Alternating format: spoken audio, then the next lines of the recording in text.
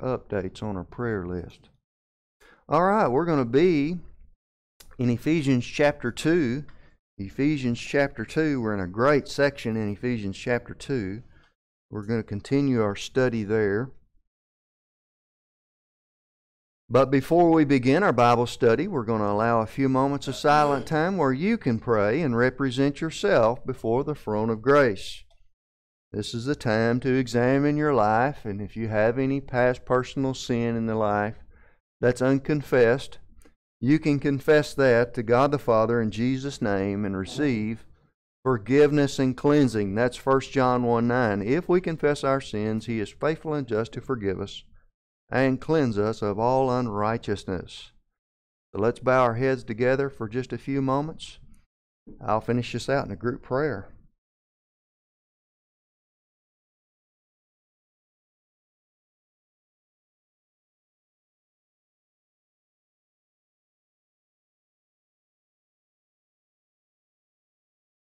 Our Father God in heaven, we're so grateful to have our freedom and be able to come and gather together as born-again Christians without persecution. And Father, we pray for our military men and women around the world who are fighting for that freedom. We pray You'd build them up, encourage them, give them the ability to neutralize our enemies around the world. Father, we pray for our policemen and women here inside America. We pray that You would bring them encouragement. Give them the ability to apprehend the criminals who seek to destroy our freedom stateside. Father, we pray for our leadership in America, that You would raise up and guide men to guide our country towards more and more freedom. We pray for our elections coming up. Father, we pray that You would bring this election to a peaceful and lawful and just effect. Father, we pray for our ministries in the Philippines, specifically for our children that we have a hand in helping. Father, we pray that You would raise up the next generation of leaders to guide their country towards peace, freedom, and prosperity. Father, we pray for our friends in Israel and in Korea. We pray for our schools and colleges and students and teachers here. We pray for the Bible conference coming in Shreveport. Father, we pray that not only would there be travel safety, but that there could be good health, and that the message would be clear, and that the people would be ready to receive that message. Father, we pray for our friends on the prayer list, the ones that are sick. We pray that You'd heal them, whether it be by medicine or by miracle. Father, we pray for our friends who are suffering. We pray that You would ease their pain. Remind them of Your grace, which is sufficient. For our friends who have lost loved ones, Father, we pray that You would be with them in their grief. Remind them of Your precious promises, which brings the peace that passes all understanding. We thank You and praise You for it in Jesus' name. Amen. Ephesians chapter 2 is the grace panorama. The grace panorama, verses 1 through 10, are the overview of grace. And the question is what policy would perfect God have in dealing with totally depraved man? Grace. The answer is grace. We were working in verse 5. I want to give you a little preview of verse 6 as we are going to move on shortly. Even when we were dead. So this is your life as an unbeliever. Before you trusted in Christ for salvation, you were dead spiritually. And so spiritual death reigns. Romans chapter 5 says that when Adam died, we all died spiritually. when he ate the forbidden fruit, he stood as the head of the human race, and we all fell together. And so therefore we were born into spiritual death, even when we were dead in trespasses. And there's 3 strikes against us in Adam. First, we had an old sin nature. It was provided through your father. It contaminates every cell of your human body. Secondly, Adam's original sin imputed. It was imputed to us all the moment we took our first breath. And then finally, you sinned personally, and that's a trespass. So your 3rd strike is mentioned. Even when we were in the sphere of spiritual death, that is Adam, in trespasses, so you're known as a sinner, as an unbeliever, God made us alive together with Christ by the baptism of the Spirit. And then he reiterates his policy towards depraved mankind. By grace you have been saved. And that word saved in the Greek is in the verb tense. That means saved in the past with results that go on forever. That means that once you believed in Christ, you entered eternal salvation and nothing can take it away. Now, verse 6 is our verse coming up, and it gives us our identity in Christ and raised us up together.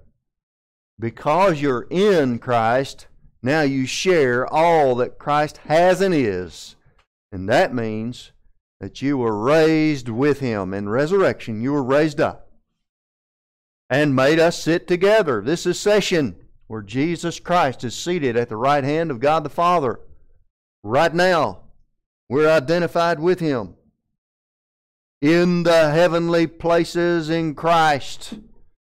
The heavenly places here is where Jesus Christ is enthroned, in the 3rd heaven. And so we're seeing our new identity as a believer in verse 6, and we're headed towards this verse with a full steam ahead. But before we get there, we've got to cover one last aspect. We've been working on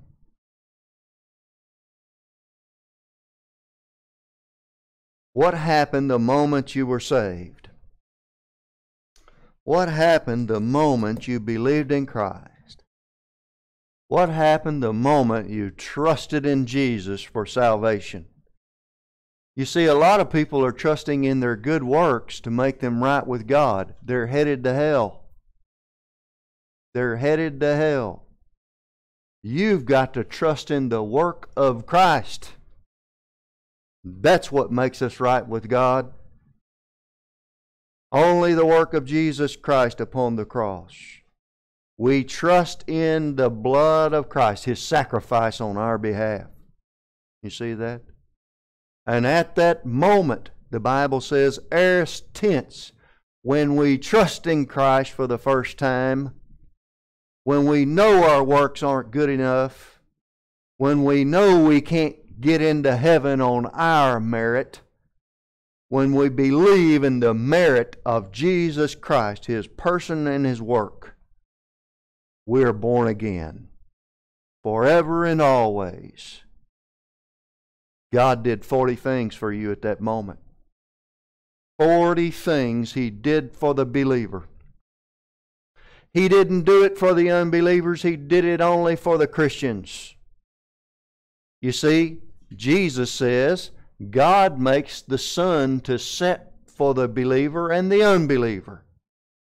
God brings the rain upon the earth for the believer and the unbeliever. So that means a Christian, a born-again Christian and an unbeliever can look at a sunset and enjoy it both. They both receive it. the Bible says that the believer and the unbeliever can sit down at a beautiful meal that was brought forth because of the rain. And they both can enjoy it. God's done it for them both. The question is, what has He done only for the Christian? What has He done only for the Christian? And that's what you need to emphasize on your Facebook page. See, we get too many sunset pictures and say, God bless me today. Well, look here. Some Arab on jihad out there in the desert killing Christians got the same sunset. You hearing me? You go to the top of the mountain and you post on your Facebook wall, this is my church. And some Hindu is on the top of some same mountain and he's worshiping the created and not the creator. You see how we've gone awry? We're making mistakes. We've got to emphasize what God has done for the Christian, not the unbeliever. And when you see these 40 things, by golly, it's for Christians only. Church age. It's for the believer only. And this is what God has done for you. Now, I have to ask you another question. It's rhetorical. You don't have to answer. How can I ever come to the place where I love God? I've asked myself that question. Because I know Jesus said we should love God with all our hearts, all our minds, and all of our souls. He said it as a command. How do I do it? How do I do it, Brad? I want to love God, but I don't know how. The answer is this. Learn what He has done for you. It only comes from the Word of God. See, when you find out all that God has done for you, you can't help but love Him. He is totally benevolent towards you. He wants your well-being. He wants you to do good. He wants you to succeed. And He's done all of these things to be able to support that in your life. So as we're studying these 40 things that happened the moment you were saved, it's not just, academic. Yeah, it's a long list of things that happened. Yeah. Yada, yada, yada. No, this is what God has done for you personally, each one of you. And you ought to take it to heart. And you ought to be not only thankful, but you ought to be in awe that God would look down and see little old you down here on earth and be that benevolent towards you, that have that much love. So let's take a look at, just a review quickly, because we're actually on number 40. We made it through 39 the last 2 weeks. First, efficacious grace. It means He made your faith effective for salvation.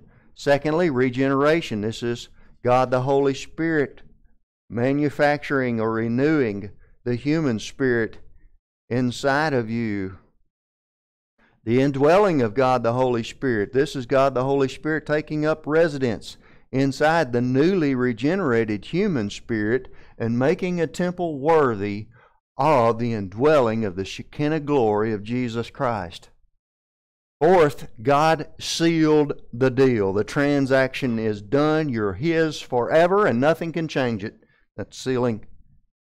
The baptism of the Spirit places you in union with Christ. It's where God the Holy Spirit took you by the nape of the neck and placed you into Christ. No water anywhere. God gave you a spiritual gift in the church age. One of these 10.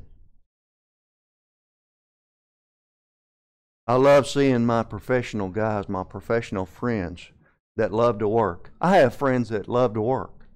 They absolutely love it. And I think that's why we're friends, because I love to work myself. And they've gotten a profession and they've gotten good at it. And they're at the top of their field. But that's a talent that God gave you. It just so happens that you get to use that talent to make money. And whether you're the greeter at Walmart and you smile and you say hello, or whether you're machining some pristine mechanism, God gave you that talent to glorify Him. See, that's the use of the talent that you receive. Maybe your career, whatever it is. Maybe your talent is smiling. I don't know. Use it to glorify God. That's the issue. But God has also given you a spiritual gift at the moment you were born again. And just like a talent, the skill has to be cultivated, so that your spiritual gift, the skill has to be cultivated. Now here's the point. While God has given us talents, they're to be used to glorify Him. God's also given us a spiritual gift, and guess who they glorify? The man upstairs. So we're all slaves of Jesus Christ, and we all point to the one upstairs who gave us not only the talent but the spiritual gift. We're a new spiritual species. In 2 Corinthians 5:17, we're a new kind that's never been seen before in the church age. Not only do we have the indwelling of the Spirit, we have the completed canon of Scripture, we have the triune Godhead indwelling us. We have received justification. We have received imputation and positional righteousness. Propitiation, that's the satisfaction of God the Father's plus R. Reconciliation, that is the demolishing of the barrier, the dividing wall. Redemption, we've all been bought out of the slave market of sin. Unlimited atonement, that means that Jesus died for the sins of the world, your past, present, and future sins. Positional sanctification, that means you've been raised up higher than the angels.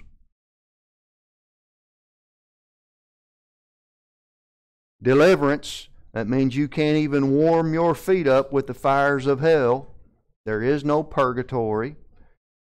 The Catholic Church is wrong. You have been delivered. You receive the imputation of eternal life.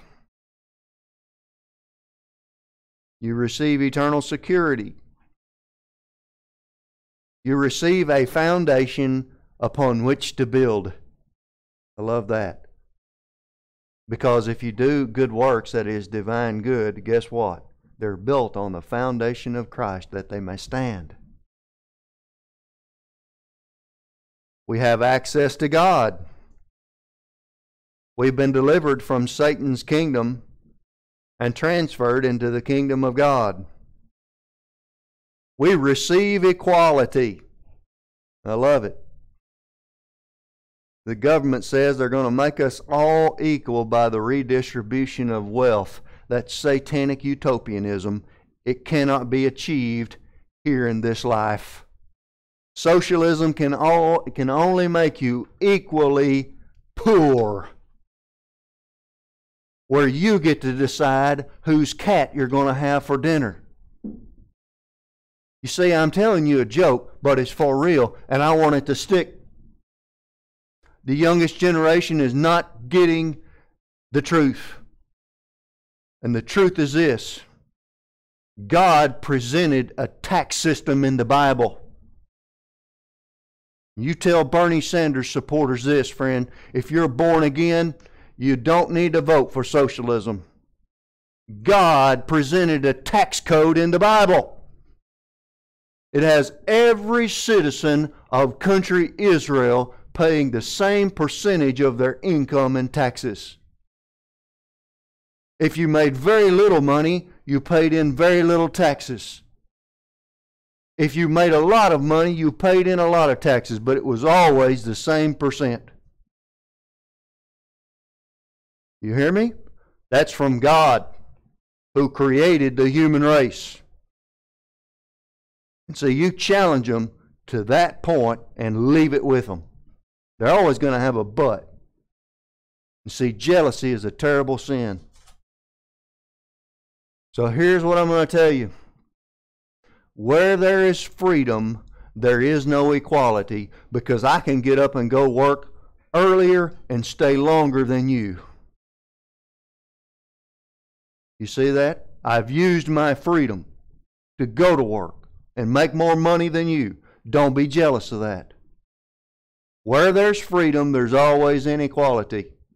You can use your volition wisely and separate yourself from fellow humanity by being a winner in this life.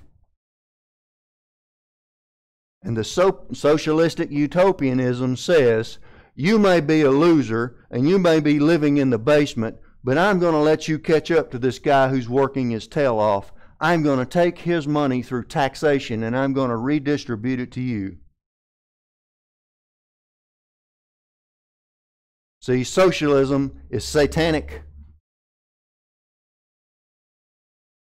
And when the rapture happens, guess what? The Antichrist is going to be the next Bernie Sanders. And the youngest generation is going to vote for him because they like the sound of free stuff. God produced in one moment, in our new position in Christ, equality. We all have equal privilege and equal opportunity in Christ. Every one of us is a born-again Christian. And you say, I'm not smart. God gave you a spiritual IQ. Has nothing to do with your human IQ. Has everything to do with your volition. Equality in Christ. Now, where there's freedom, there's what? Inequality. So you as a Christian can choose to study your Bible and grow spiritually, and the fellow brethren can reject the Word of God and remain losers. Equal privilege and equal opportunity in Christ. That means some people will be born again, they'll go to heaven forever, but they won't get any of their reward. You see that? While some believers who chose to stick with God's Word advance in the Christian way of life, and they're going to receive the crown of glory, the crown of life, the crown of righteousness. And they're going to be inducted into a new and eternal order of chivalry called the Order of the Morning Star, with other things. Equality in Christ. Don't you forget it. He gave us a new identification. We're going to study that in our next verse. We've been delivered from the sovereignty of the sin nature. As an unbeliever, you had to function in the flesh. It was your only choice. Now we can choose to function in the Spirit. We have the guarantee of a resurrection body. Removal of all scar tissue of the soul. And an eternal inheritance stored for you in heaven. We have an entrance into the royal family of God. It means we're liable as children of God to be disciplined when we disobey God. We become a royal ambassador. That means we represent God to our fellow man with the message of reconciliation. We enter a new royal priesthood where Christ is our high priest. We receive the indwelling of God the Father. It's never happened before. We receive the indwelling of Jesus Christ. We gain access to the mysterion. That means the information pertaining to your unique spiritual life of the church age. Where our politima privileges are outlined. We're a citizen of heaven, and there are certain privileges associated with that. We have access to spiritual truth and the 10 problem-solving devices. In 1 Corinthians chapter 2, the Bible says, "The natural man receiveth not the things of God, nor can he know them, because they are spiritual." So as an unbeliever, you couldn't understand, you couldn't receive spiritual truth, but now as a born-again Christian, you can. We have escrow blessings, some for time and some for eternity. We looked at super grace blessings last week. We receive election, and that is privilege. We share the election of Jesus Christ. We receive predestination, and that is the package to get you to Christ likeness. Remember, we're made into the self-same image. That is our predestination. 39th thing we received as salvation, we're presented as a gift from God the Father to God the Son. And this right here is the point. Why does the church age exist? Why are we here in the church age? Do you know why? It's funny. It leads all the way into eternity past. Did you know that Jesus Christ, as a member of the Godhead, had a royal family? That is, God the Father and God the Holy Spirit. And He was known as the Son of God. He had divine family. When Jesus Christ was born on earth, He was born in the Davidic line from the tribe of Judah. And as a Jewish man from the tribe of Judah, He is going to fulfill the Davidic dynasty. God promised David, "Your kingdom will endure forever." He's going to do that through Christ. And so Jesus, born as a Jew, has a family. It's Jewish believers.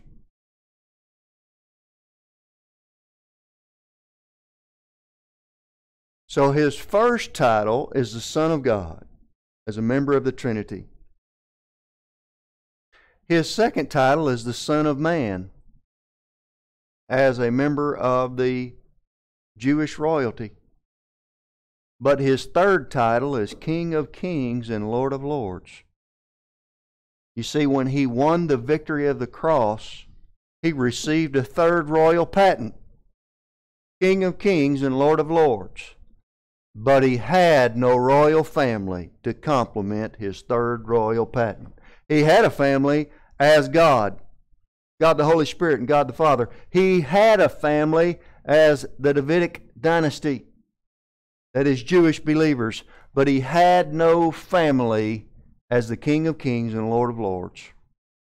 Therefore, God the Father intercalated the church age to form a new royal family to complement Jesus Christ's strategic victory on the cross. And I've got that memorized for good reason. It's why I'm here. It's why I'm alive.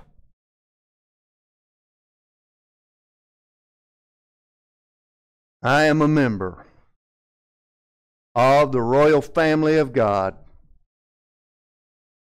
And I exist in the church age because God is forming a new royal family. Yes, He is. And when that family is complete, when it's complete, it's going to be taken off this earth. And the church age will end. God saw fit to put me in human history, bam, right there. I didn't earn it. I didn't deserve it. Isn't that wonderful? That's grace. And then the 40th thing that God gave you at the moment you were born again is the fact that you were born again into a spiritual life, undefiled. It's the only revocable absolute. See, 39 of these things can and never will be taken away from you. They cannot be taken away. 39, but 40th can. It's called fellowship.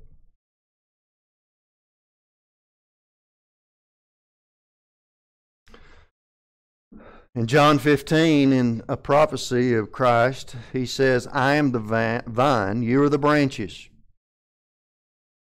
He who abides in me, meno, that abides in fellowship, and I in him, he bears much fruit, that is divine good. For apart from me, that is carnality, you can do nothing, human good. So at this point, we need to go back to a diagram, and I need to show you. I need to hit escape. Yeah. I don't guess I was. I thought I hit share, but I don't guess I did. The 40th thing that God gave you the moment you were born again is a spiritual life.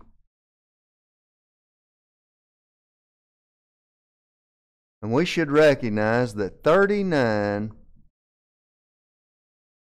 of the things that God gave you have to do with the top circle. They cannot be taken away. They cannot change. They're irrevocable. That means once He gives them, He'll never take them back. And they are absolute. This means it's not gradient. All or nothing. 39 of these things are irrevocable absolutes. But there is one revocable absolute. Right down here. It's called fellowship with God. It's the bottom circle. Now when we sin, we lose fellowship with God. And it's known as carnality in the Bible. It's the faraway land of the prodigal child.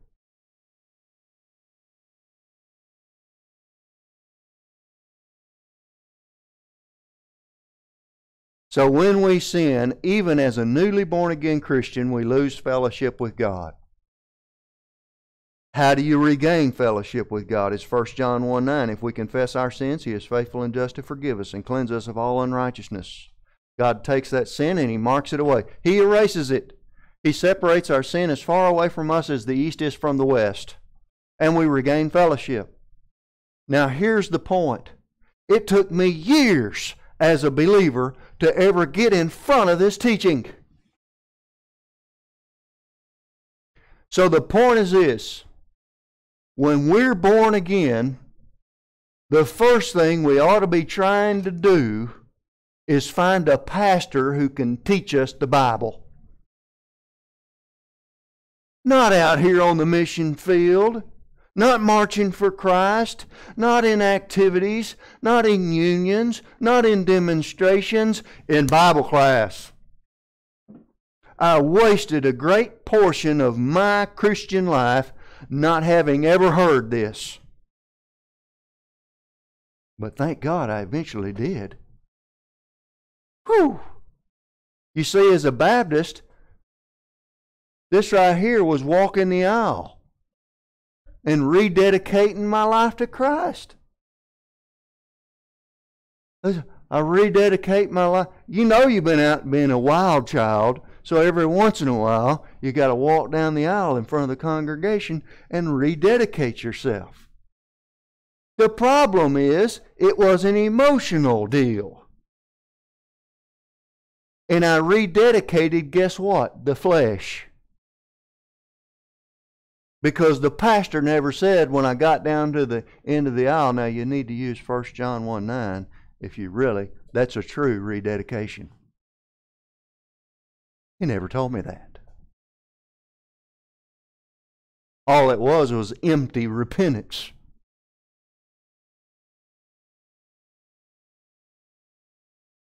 So the revocable absolute is fellowship with God in time, our spiritual life. Now, what we're going to have to do is develop this, because our spiritual life, in fact, is our priesthood. Let's just put a P right there. Might as well put.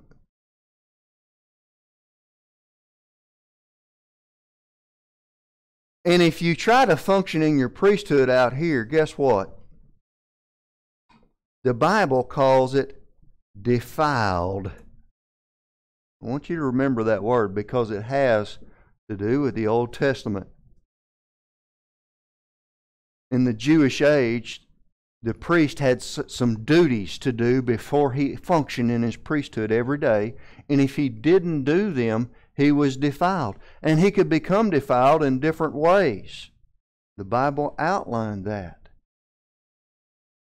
We're to operate clean from our priesthood. And we understand that forgiveness and cleansing comes from 1 John 1:9. If we confess our sins,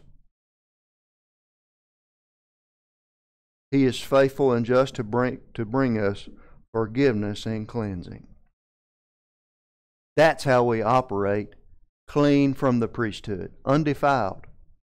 So if we sin and we know it, we confess it to God the Father in Jesus' name, and we receive forgiveness and cleansing. Not only for the sin that we named, but for the ones we can't remember. Okay, that's simple to you. And I'm hammering this into you so hard. Do you know why? This is being fought against right now. I want it so clear in your mind that if all the churches shut down across America because we're in some kind of war, that you can set your children down and teach them this out of the Bible without Pastor Brad. It's that important. See, you need to know this for yourself. And you need to know it so well that you can explain it simply to someone else. You may just deliver someone from religion and having to embarrass themselves by rededicating the flesh twice a year at their local church. You see that? So what we're going to do is take a look at the priesthoods of the Bible. We're going to take a coffee break right here, and we'll come back to that. Let's take a short break. Studying the Word of Truth. We're in the Word of Truth, and we are studying a verse that has contrast in it. Okay, it's black and white. And there are verses in the Bible which are black and white. And our verse teaches us, as unbelievers, we were totally separated and depraved and going to hell. But as believers, we've been moved into a new position in Christ.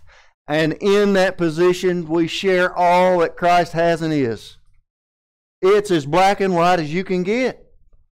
I mean, this is a great contrasting verse, okay? So even a dummy can learn it. That's what I'm telling you. Now, there are verses in the Bible that are different shades of gray. They're not nearly a stark contrast, and they're harder to learn. But this is not one of them. In Adam we were in spiritual death, and in Christ we're made alive. See that? Well, we've seen that in Christ we receive a priesthood, and with that priesthood we have a spiritual life to maintain. It takes maintenance. And I want to show you some priesthoods through the Bible because it changes in the dispensations. Perhaps I should give you a timeline, and we should recognize the very first dispensation is the age of the Gentiles. Now remember that Job and Noah and Abram lived in the age of the Gentiles. Then we had the Jewish age. This is the age of Moses and Israel, and eventually Christ.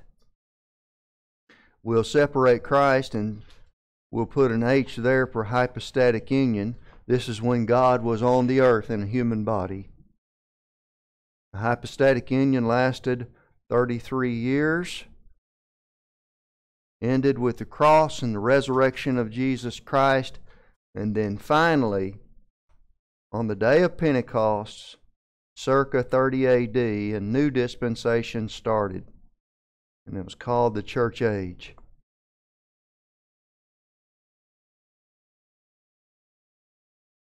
Now, the church is the body of Christ. When it's completed, the exit resurrection will happen, as people call it the rapture. And God is going to finish out the age of Israel. He owes them 7 years in the land, and He's going to give it to them. It's called the tribulation. It's separated in two halves. At the end of the tribulation, the second advent will occur. This is what we're studying in Revelation 19. And Jesus is going to institute His kingdom with all-out warfare. The Lion of the tribe of Judah is going to slay the enemies of Israel with a sword that comes from His mouth. The blood is going to run as deep as a horse's bridle. Complete and total warfare. And then He is going to set up His kingdom for 1,000 years upon the earth. He is going to reign and rule from Jerusalem. And we're going to see in Ezekiel 38, 39, and 40, there will be a temple there. It's called the Millennial Temple. And there will be a specialized priesthood even in the millennium. This is going to end with a skirmish, which is really not a skirmish. It's called the Gog-Magog Revolution. And then finally we have the Great White Throne and the separation of all humanity into the eternal state. So there are your dispensations. The age of the Gentiles, the Jewish age, the hypostatic union, the church age, the tribulation, which is actually an extension of the Jewish age, and the millennium. Now you're over here. I believe you're very close to this arrow going up.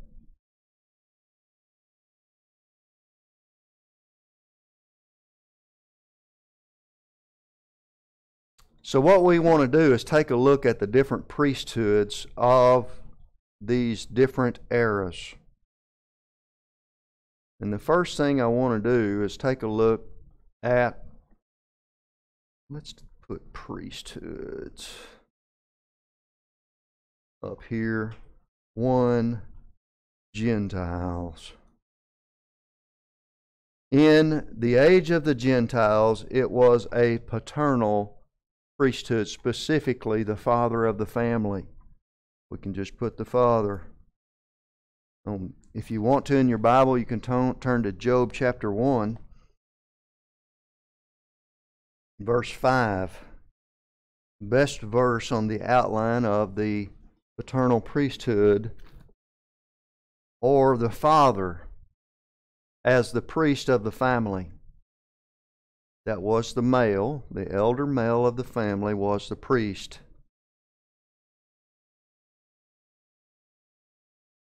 Job 1:5, so it was when the days of feasting had run their course. Now you need to understand, in the age of the Gentiles there was an inherent law. It was a spoken law. It was the Word of God spoken, where the Father passed down the Word of God by teaching His sons. I have to believe it was every night around the dinner table. It's an excellent opportunity to communicate the Word of God to your children when you're all there together.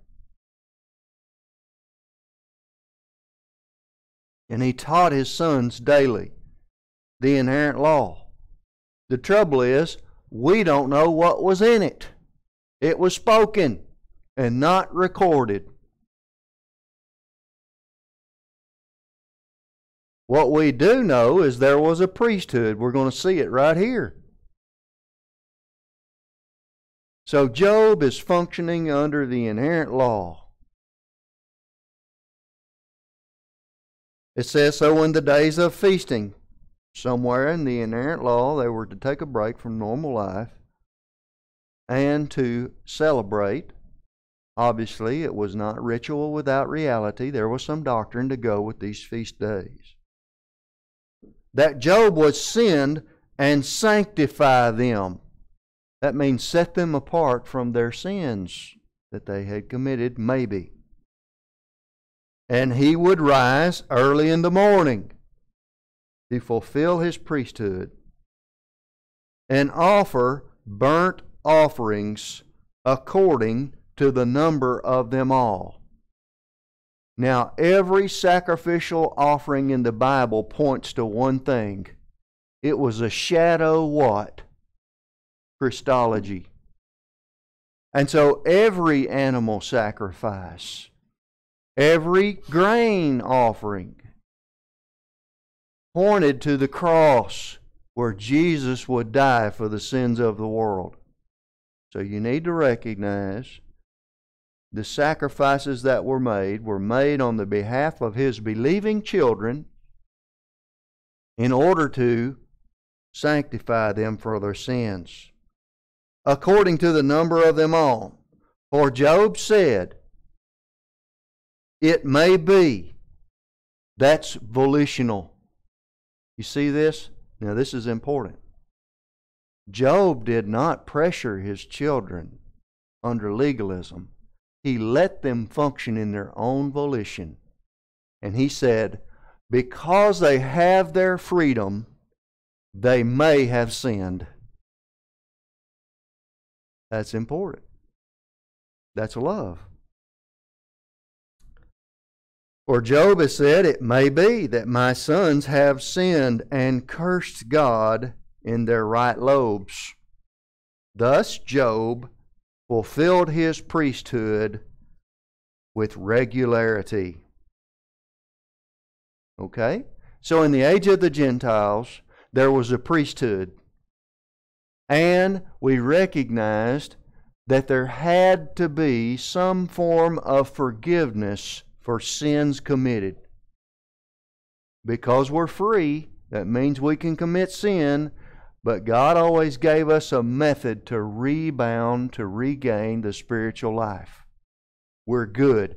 I can tell my Bible students, they're on key. I mean, they're zoomed in on this thing. The rest of you are thinking about what you're going to eat for lunch. So here's what I want to tell you. I want you to think about something for a moment. Every priesthood is to operate undefiled, clean. And God gave us the means to operate undefiled in every dispensation. In the age of the Gentiles, it's different. Job had to make animal sacrifices for his children. Thank God we're done with that. Okay?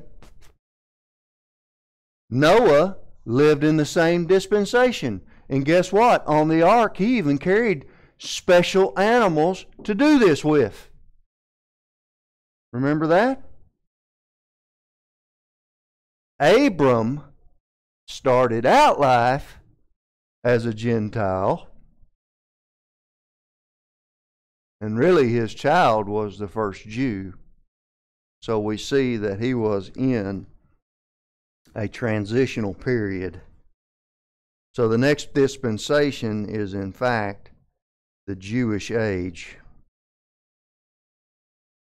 And it was a specialized priesthood, the sons of Aaron.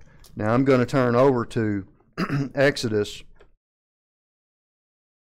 You go back in your Bible, but you go forward in history. It's important that we look at Exodus 28 because I'm going to bring it back up. And those of you who are keen Bible students are fixing to have a big exclamation point go off in your head. But the rest of you are going to have to hang around for the culmination of this thing where I bring it all together. I want you to look at Exodus 28, and God is commanding. He has given the commands to produce the uniform for the priest. And part of this was the breastplate that he was to wear every day. Now watch, in Exodus 28:17, God's given the law to Bezalel and Oholiab and all the other skilled artisans and craftsmen. And he says, you shall put settings of stones in it, the breastplate. 4 rows of stones. 1, 2, 3, 4. The first row shall be sardius, topaz, and an emerald. I want you to remember that.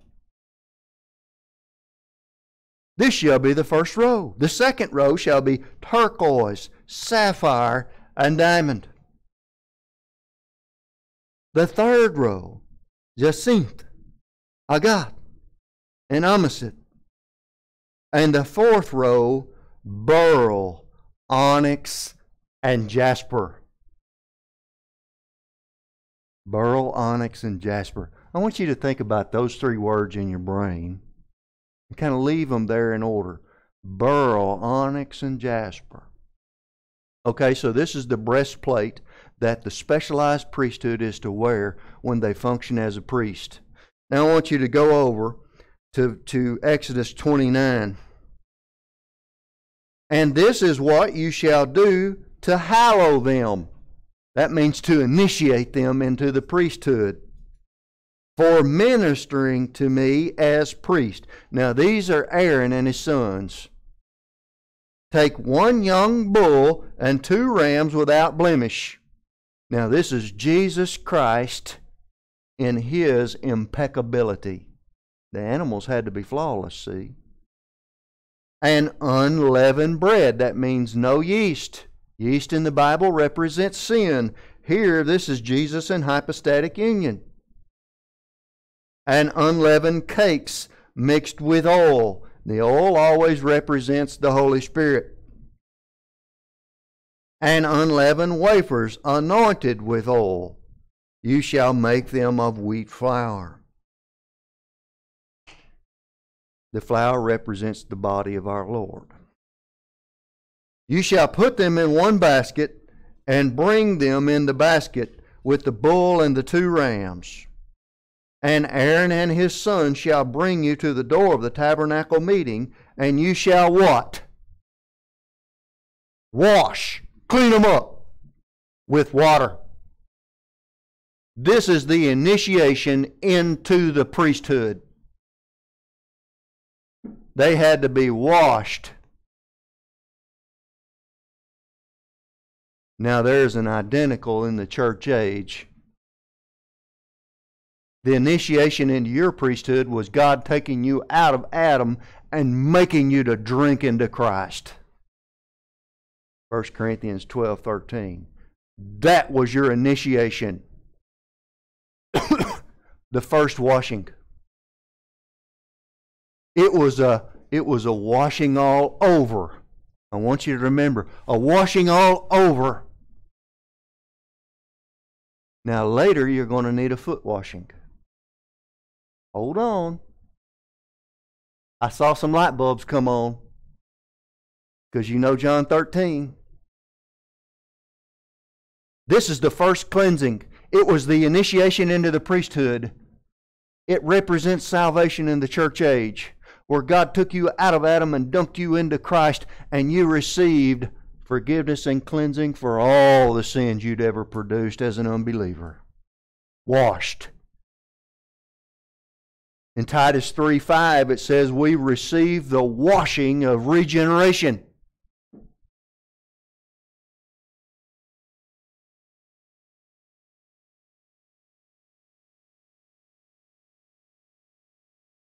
Now, for those of you who are really been Bible students for a while, you're going to recognize a phrase. Continuity and change. That probably rang some bells. Continuity and change. The continuity is this, that every dispensation has a priesthood.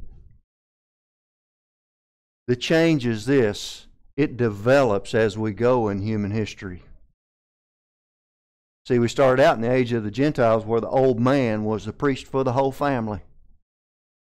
We headed right into the Jewish age where it was a specialized priesthood in the Aaronic line, the sons of Aaron. We're going to head into the church and we're going to see a universal priesthood where every believer is a priest unto God. We're going to go into the tribulation and it's going to be a revised Jewish age priesthood where they have a temple functioning. And then we're going into the millennium, and guess what? We're going to have a millennial priesthood, even with Jesus on the earth.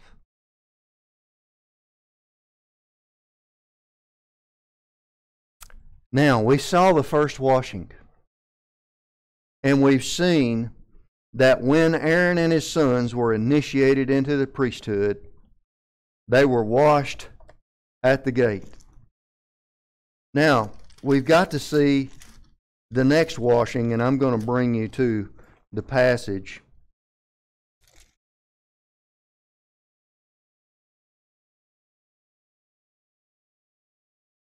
We're going to see it in Exodus 30, verses 17 to 21.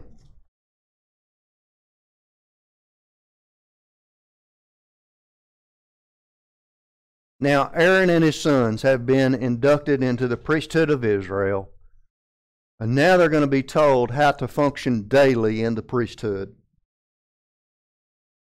Exodus 30:17, then the Lord spoke to Moses, saying, You shall also make a laver of bronze. This is a big bowl.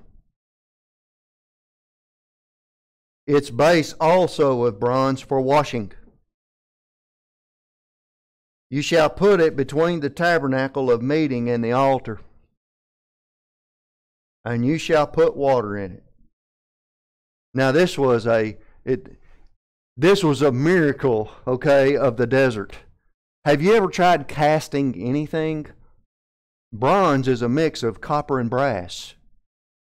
And these Jews were out in the desert, and not only were they going to build this huge bronze laver, and you know what God said? Use all of the copper and the brass you have left to make it. I don't want any left over. Make it as big as humanly possible. And not only that, he said, I want you to make 12 bronze bulls.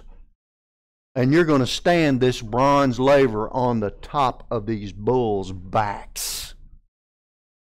These guys didn't have a shop.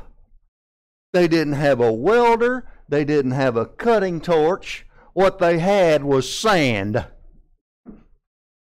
Perfect for casting. And so they took every bit of bronze that was left over, and they built a huge bronze laver. Now the vastness of the bronze laver represented the extent of the forgiveness of God. You can't find the end of it. That's why he said use all of it. The bulls holding the laver represented God's omnipotent power to forgive.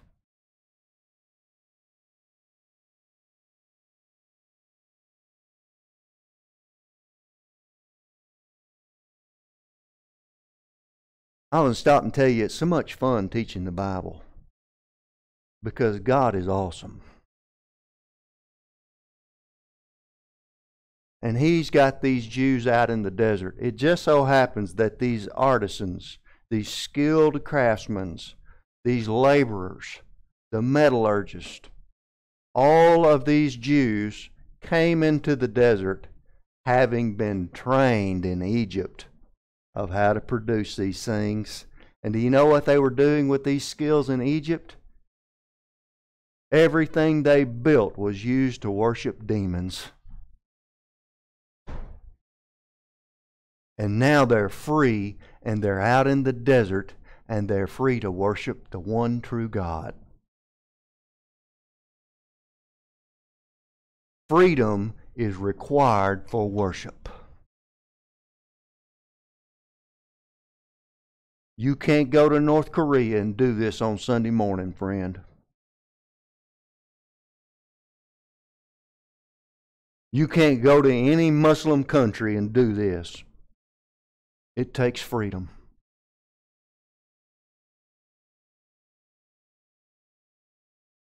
So the Jews were freed from Egypt, and they were freed, and they were able to use their skills as artisans, as craftsmen, as metallurgists to worship the one true God. And there they built the giant bowl, the laver, and those brass bulls to stand it upon. In verse 19, for Aaron and his sons shall wash their hands and their feet with water from it. When they go to the tabernacle of meeting, when they come near to the altar to minister, to burn an offering made by fire to the Lord, they shall wash with water, guess what? Lest they die. So, guess what? The command was to operate clean from the priesthood, undefiled. And when they went in the morning and they washed their hands and they washed their feet, it was the 1 John 1:9 of the Jewish age. They knew the teachings of the bronze laver. They knew what the bulls were there and why the labor was so huge.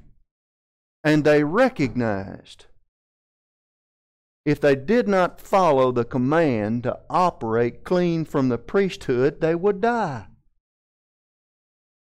And did you know in Jesus' age, it got to be such a problem that when the priest went in to offer sacrifices or burn incense in the temple, they tied a rope around his waist.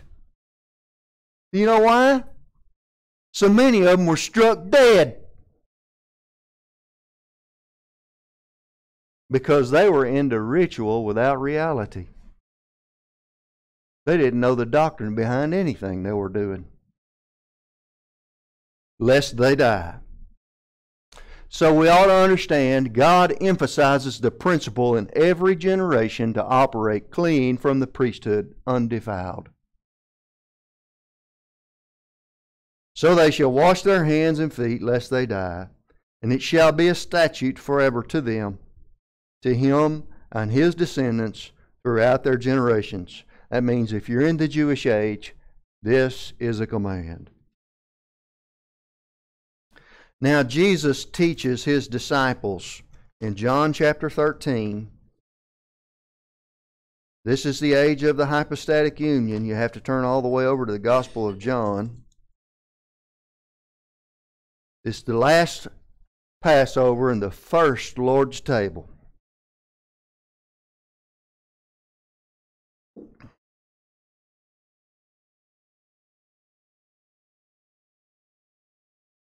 In John chapter 13, the shallow people believe that this teaches humility, when in fact, the spiritual principle behind it is functioning clean from the priesthood. Okay? So in John 13:5, after he had the first Lord's table, he poured water into a basin. Hello. Have you ever heard of that? The laver. And began to wash the disciples' feet and to wipe them with the towel with he was girded. And he came to Simon Peter and Peter said to him, Lord, are you washing my feet? And Jesus answered to him, What I am doing, you do not understand now because you're a hammerhead. You're dull. And you're not relating this to your priesthood. But you will know after this. And it took the Holy Spirit coming down to indwell Peter to knock the crust out of his head for him to understand this. Peter said to him, "You'll never wash my feet." And Jesus answered him, "If I do not wash you, you will have no part with me. There is no fellowship without cleansing. There is no operation of the priesthood in defilement. If you want fellowship with God, you must operate clean from the priesthood." Peter still didn't get it. In verse 9, Peter says to him, "Lord, not my feet only, but also my hands and my head." He's saying, "Dunk me. I don't want you to just clean my feet then. Just wash my whole body." Jesus says to him, boy, he's patient, "He who is bathed needs only to wash his feet." Now, when did the bathing happen? At the initiation. What happens when you walk on this earth and you stumble? You sin. You step in a mud hole. You need to wash your feet periodically. So what Jesus is telling him, when he believed, he was bathed all over. That's the initiation. But he eventually sinned, and now he really needs to regain fellowship through 1 John 1:9. He who is bathed needs only wash his feet, but is completely clean. And you are clean, but not all of you. Now, the one that wasn't clean was Judas. You see that? He was an unbeliever. For he knew who would betray him, and therefore he said, "You're not all clean." So when he had washed their feet and taken his garments, he sat down again, and he said to them, "Do you know what I have done to you?" And the question is, do you know the two washings of the Bible? I hope that you've written it down in your notes, because you've just seen them. In Exodus 29:4, you saw the initiation into the priesthood, and Aaron and his sons washed from head to toe. And now you've seen the second washing, which is required daily for fellowship. It's 1 John 1:9. We saw it in Exodus 30:17 through 20. And now we're seeing in John chapter 13. I want you to turn over quickly now to John chapter 15. And I want you to see something. In John 15:3, Jesus says, he's continuing to teach him, "You are already clean because of the word which I have spoken to you," in John chapter 13. And the word that he spoke was, in fact, forgiveness and cleansing is required to operate in the priesthood. You are clean. Now, I haven't got to fully develop what I was going to teach you, because we're going to see what happens in the church age under our universal priesthood. And then I'm going to bring you around to the tribulation and the millennium. We're going to see priesthoods there. Are y'all okay? This is shell shock, I know. But believe it or not, I was able to teach this to my youth group to the effect that they actually remembered it. I hammered it into them so hard, I probably got about 6 guys. And I want to tell you, one of those 6 guys that has now entered the ministry as a young man. And he was a heathen child. I'll tell you, it took somebody to teach him discipline first, and then the Word of God. And so I thank you for your attention and attendance this morning.